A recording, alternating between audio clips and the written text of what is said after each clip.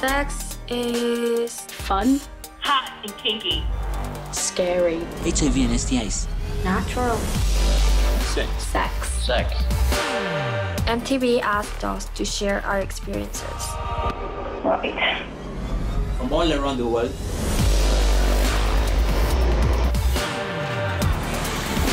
Do we do it the same way? Yeah. Is it safe? Are we having too much? Or too little?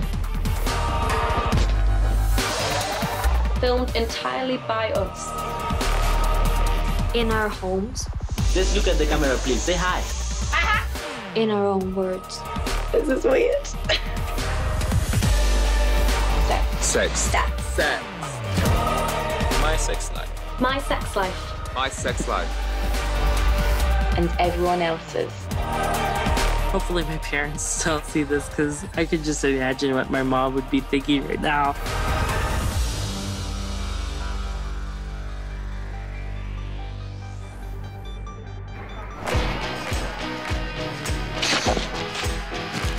I think sex is a very powerful want and need, and it's an integral part of life. That physical connection with a human being is something pretty special.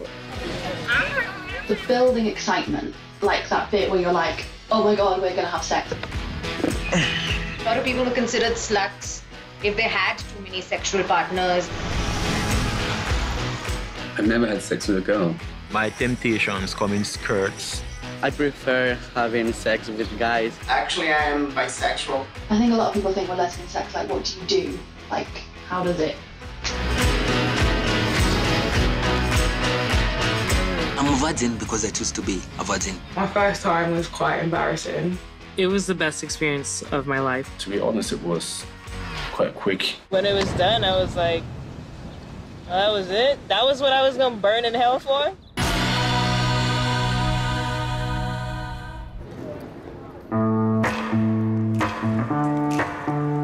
It may be hard to believe, but I'm actually a virgin. I think a lot of people have trouble believing that just because of the fact that I hang out with so many different kinds of people. There's my favorite burger place right across the street. I want to wake up inside of your arms. The reason I'm a virgin is just simply because I haven't found somebody that I've been in love with that has been in love with me back. I don't mind being a virgin one bit, I really don't. I'm just kind of waiting for someone that I know is the right person. So that's just how I feel about it.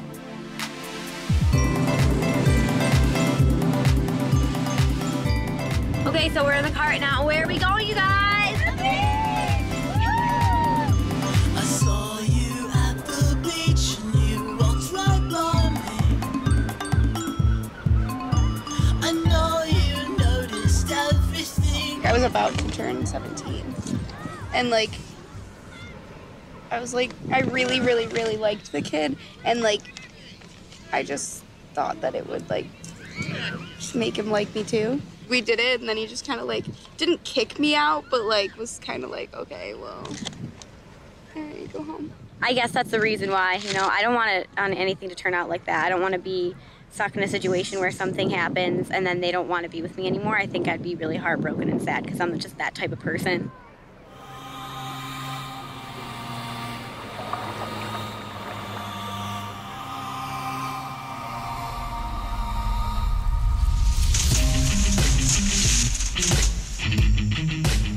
So I thought I'll give you a little tour of my local area. Let's see how it goes. The first word that comes to my mind when I think about sex is HIV and STIs, because that's what most people get from sex. It's the only thing people get from sex over here. This is the whole place. Yeah, behind there you can see the farm, and also around here you can also see the maze. My granny is preparing some supper. Just look at the camera, please. Say hi. I'm a virgin because I choose to be a virgin. It's by choice, moral values and principle. I do have a girlfriend, but it's kind of long distance because she's still in school, her final year of high school, and I see her after every 3 months. Well, I've never had sex with her because she thinks the same way I think. We really understand each other. Well, it's not about religion or anything else that's why we've never had sex. Well, it's just about what we want. It's about we're sure of what we want. I'm really scared about having sex for the first time because of what people say. Others say it's nice, others say it's really painful. So I'm really scared. And I'm really looking forward to it also.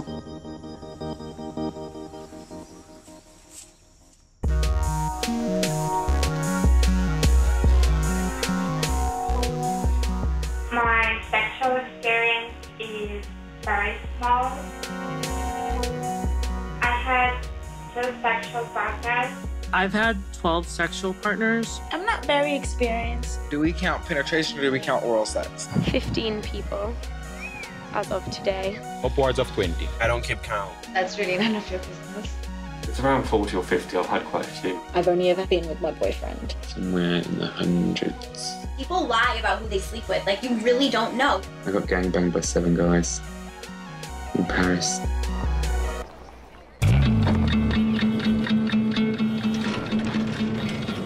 Welcome to Mexico City.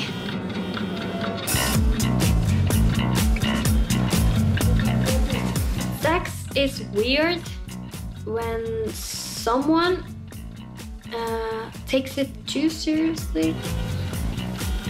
Just because we had sex, now we have to get married and we're soulmates, and they have this idea of us having a family and living together and stuff like that. I think that's creepy. I think you can love a lot of people at the same time.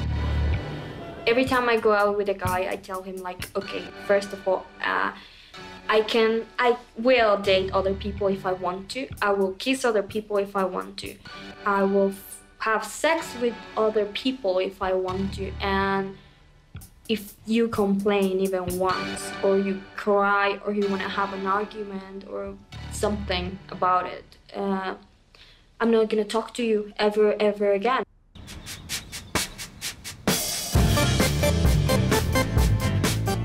Performance in sex is very important. I don't think so, because when you are with somebody that you like and you get naked in their bed, you win a lottery.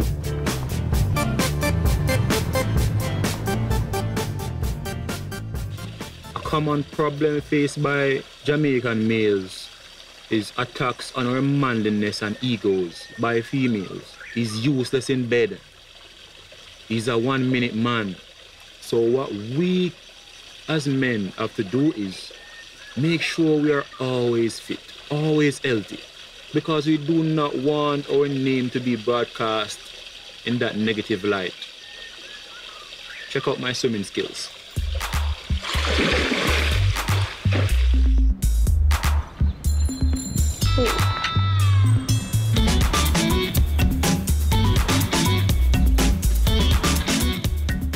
I'll show you my room now. I have my desk, no funny business. I have a single bed, so no inviting people back. If you're not having fun, no matter what kind of sex you enjoy, like if you're not having fun, then what are you doing? There's nothing wrong with dating multiple people at once. There's nothing wrong with sleeping with different people. There's nothing wrong with a monogamous relationship. I like being single. I think I've been single more than I've been in a relationship, and I like it. It definitely suits me. I'll meet one guy and be like, oh, yeah, I could be friends with you. Me another guy, oh, I could date you for a bit. Oh, another guy, oh, I could sleep with you. I could be your girlfriend. Like, I think it's very different depending on who the person is.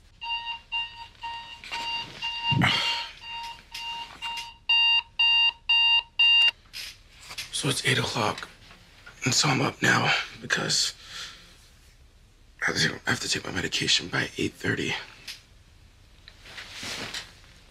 for HIV. I have to do this every single day. If I take these with me, to the kitchen, and I have to take these with food. So I ate as much as I could. Every morning at 8 pretty much stops because I have to kind of get prepared to take my medication. A lot of the times I reflect on what put me in this situation, my reckless behavior, all the, the unprotected sex I've had, and it really hurts. And so every morning is kind of a little quick reminder about those things.